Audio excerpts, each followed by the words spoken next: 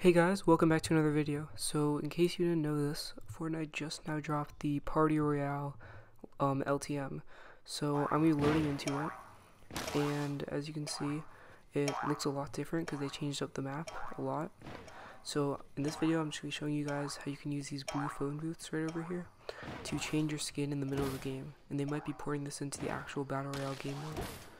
So all you guys have to do is go into the phone booth and it'll instantly put you into the locker scene. It'll look like your locker, and then you can just click and change your skin.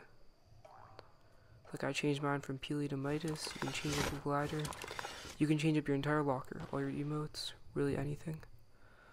So thanks for watching guys. If you haven't already, please subscribe and like on this video and help us hit 1,000 subscribers.